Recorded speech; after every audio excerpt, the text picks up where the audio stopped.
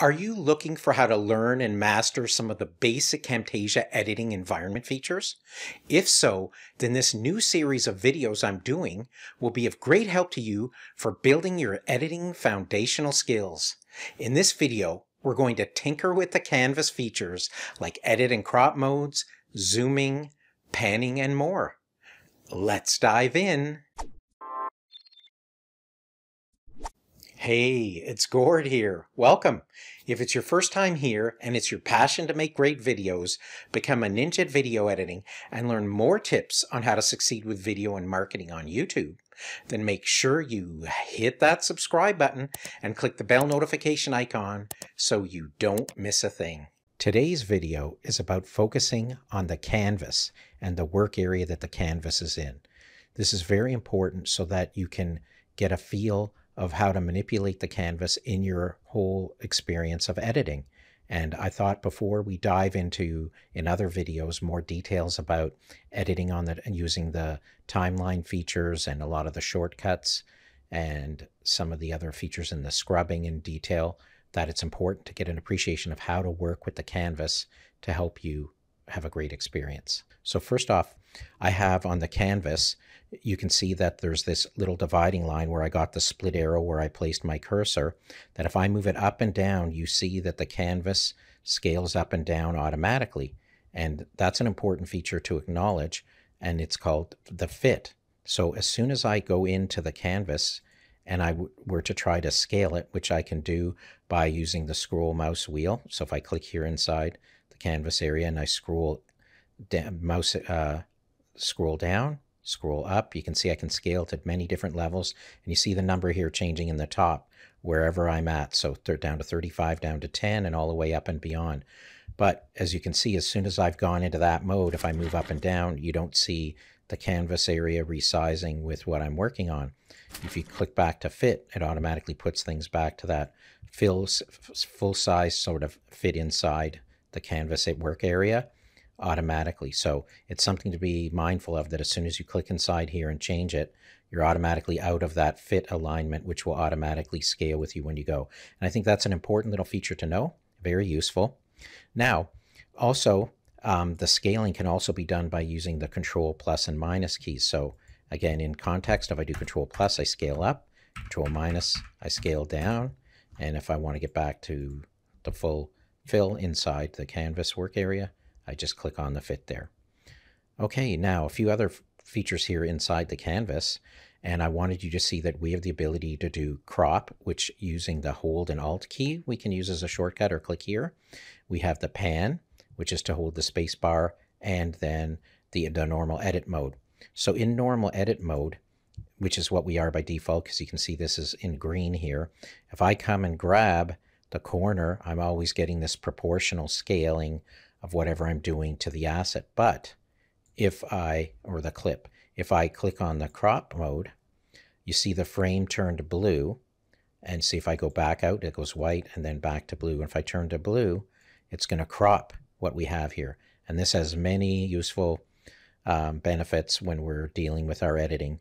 And just one simple example would be if I pulled this asset on screen, but as an example, I only wanted part of it because I'm in the crop mode now. I can just trim that. And let's say I only wanted to have from that point up. And then if I click here and I go into the edit mode, I can now scale and then, of course, move the asset around. So that's just something to be familiar with, knowing when to use the crop and the normal edit mode. And of course, if I go back to the crop mode, I can always pull the to the handle and drag it down and get back to the full size of whatever the image was in this case. I'm going to delete that. You can also toggle the crop mode on by pressing the Alt key. So watch, if I press the Alt key, see, press and off, it's like a temporary hold. As long as I hold down the Alt key, that works. So if I brought my asset back on here, and you see I'm scaling, right, by using this in edit mode. But if I wanted to do that crop up, I could just temporarily press the Alt key, grab the handle, let go. And you see now I'm back into the normal mode. So that's quite useful, because oftentimes you want to bounce between those two modes. And again, just Alt puts you there. Okay, I'm going to delete that.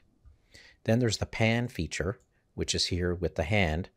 So I clicked it on pan, which allows me to move around the canvas, move the sort of like the center section of the canvas that's in our widescreen area in our 16 by 9, but I can scale it. So let's say I wanted to go and focus in here. I could move it by using the pan, and then I'm going to scale by using the scroll bar as we showed earlier, and you see you can move around. So this allows you to go in detailed and explore around. And again, if I ever wanted to scale back, I just go to click fit, and it puts everything back inside the window. Now, you can also do this pan movement by just clicking on the space bar. So if I go back to my normal edit mode, if I press and hold the space bar, I have the pan, and I can move it around. And then as soon as I let go of the space bar, you can see I go back to edit mode. So that's quite a useful feature to use in the process of editing. Now, another interesting aspect to use inside the canvas is the ability to detach the canvas. And this is very useful, especially when you want to look more closely. I use the maximize window little icon here, the square. And when I do that, now you can see I have the full screen. I can now view I can now view my video in almost full screen. I'm not in full screen. I'm just in maximized window. But with this, I have the ability to, if you can see now down below, that the round ball, the scrub head, is moving around. I can move from clip to clip by pressing the right and left arrows. Okay, and also with mouse over, you see there's a shortcut, Control Alt period, and for previous media, Control Alt comma. So this is very useful as well to scan through your content. And then if you wanted to go frame by frame, you can use these arrows over here on the bottom left. So next frame is, or press the period key. So if I press down and hold, you can see it's going slow frame by frame, and you can see the little tiny scrub head here, down here moving a little bit at a time. I can go backwards, and I'm doing that by holding the left arrow button here on the side.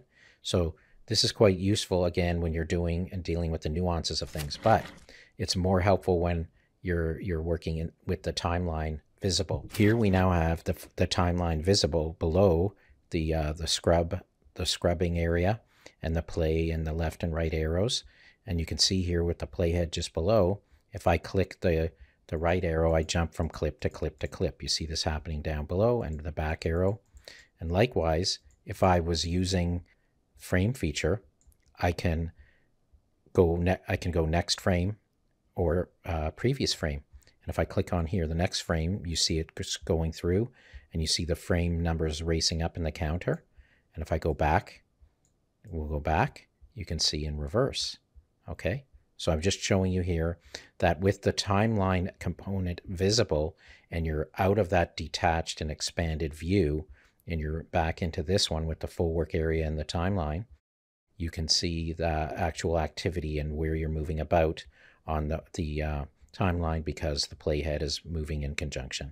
We just went to a full view here, meaning a maximized window view. But if I wanted to go to full screen, and in the bottom right here, I can just click on this sort of square thing with the four corners, and now I'm in full screen mode. So to get the video to play, I just press the space bar. So see here it says pulsating, so now you can see we're playing. But I've lost the other controls, but now I have full screen. So it's a compromise, and you need to decide what kind of functional ability you want. Now, if I press the escape button, I now have my detached window still here. And then if I went back to full screen mode, sorry, not full screen mode, the expanded or maximized window, I got the scrub bars back. But if I close now this expanded window setup, I'm automatically popped right back in. The canvas is reattached and popped back in to the framework of the whole editing environment. Well, there you have it. A little look into working with the canvas in your Camtasia editing environment. In another video in this series, I'll be taking a look into timeline navigation and lots of editing basics. Question of the day. Let me know If you'd like for me to do more Camtasia basic level videos like this one to help you build your foundational skills with Camtasia, or perhaps you want me to cover other topics, please let me know in the comment section below. Like this video if you enjoyed it, and don't forget to subscribe to the channel and check out some of the additional Camtasia tutorials to help you on your editing journey. And I'll see you in another video soon.